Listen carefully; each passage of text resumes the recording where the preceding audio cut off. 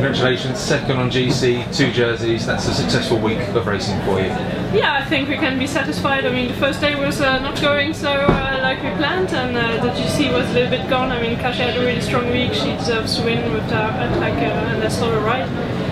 What was left was fighting for stages and podium spots on the GC, and I think we did pretty well with being on podiums in the stages, and that second spot in the GC is nice, and added to that 2 jerseys, I think we can be satisfied. That was a fascinating stage today. Boels clearly came into the stage with a plan to attack, help you not only keep your second place on GC but also take another jersey. I guess that was the team idea. The idea behind it was to make it an exciting race, because like we were racing in a really exciting environment here, and I want to show that it's really women's cycling is growing and really nice to watch, and I think that's what we showed today.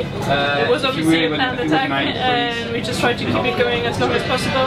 How were the crowds out there today? Because it seemed like they were loud in their numbers. Yeah, I mean it's really exciting to race here in London. It's only the second time I'm here after the Olympics, and Olympics was a really good memory for me.